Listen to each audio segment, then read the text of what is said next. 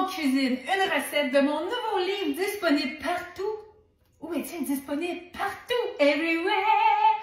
Mon nouveau livre MIAMSKI, que des recettes simples, gourmandes, toujours testées sans gluten et sans produits laitiers. Ben oui, parce que Madame Labriski est intolérante! Des recettes super faciles à faire et aujourd'hui, je reprends la recette de mon live de l'autre fois. On se fait des Fudge FA-FA. Je vais vous montrer à quel point c'est simple, délicieux. Regardez-moi ça. Un bon petit fudge, là, sans sucre, raffiné, ajouté. Pardon. Lorsqu'on coupe les sucres raffinés, qu'est-ce que ça fait? On dit bye-bye aux calories superflues. On a plus d'énergie et on dort mieux. Alors, MIAMSKI, c'est on cuisine en famille. Mais là, je vais la cuisiner toute seule, mais c'est pas grave.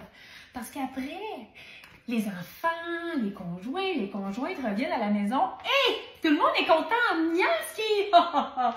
Alors, on va avoir besoin d'une demi-tasse de purée de dattes. Là, je vais prendre la purée de dattes au caramel. On pourrait prendre vanille, on pourrait prendre chocolat, on pourrait prendre régulière. Mais avec le petit goût caramel, ça va donner un petit arrière-goût de fudge au caramel. Oh là là!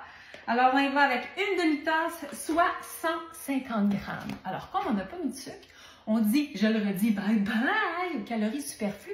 Mais surtout, on vient de mettre des fibres dans notre recette de fudge. Ensuite, c'est une recette parfaite pour les écoles parce qu'elle est sans noix.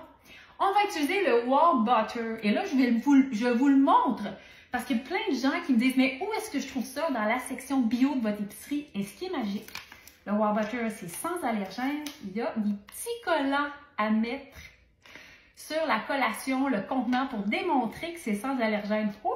N'est-ce pas fantastique? Oh que oui! Alors, on y va avec le wow butter, mais sinon, vous pouvez prendre du beurre d'arachide, du beurre d'amande ou encore une autre option sans allergène. J'aurais dû l'ouvrir avant. Une autre option sans allergène, on parle du beurre de graines de tournesol. Alors, la quantité, je vais y aller encore avec une demi-tasse, soit 150 grammes. Alors, je mets 150 grammes. Cette recette-là, elle est vraiment, vraiment facile à faire. C'est pour ça que je fais une vidéo sans montage, en toute simplicité. Alors, j'ai 150 grammes. Ensuite, on va mettre, mon Dieu, je n'ai que de nouveaux ingrédients. C'est fantastique! 25 grammes, soit un quart de tasse de cacao. Le cacao, c'est un excellent ingrédient.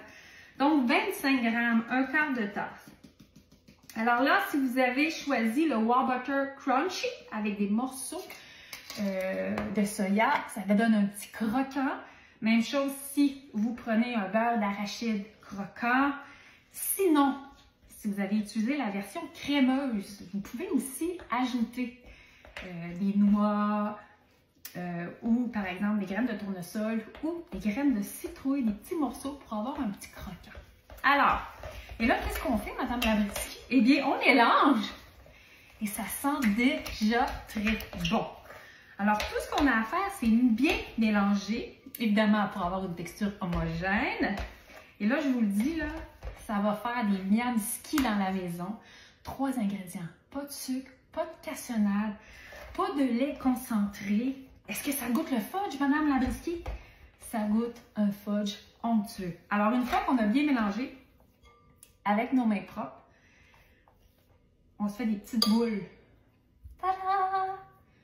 Regardez, des petites boules, ça se fait super bien. Et là, ensuite, ce que j'aime, alors prenez tout votre mélange, vous faites des petites boules. Si vous voulez, vous pouvez les mettre dans les petites confettis comme ça, à bonbons, ou encore dans les petites confettis de céréales. Vous prenez des céréales là, à la maison qui ne passent pas, vous les écrasez et vous roulez les petites boules dedans. C'est fantastique. On garde nos petites boules.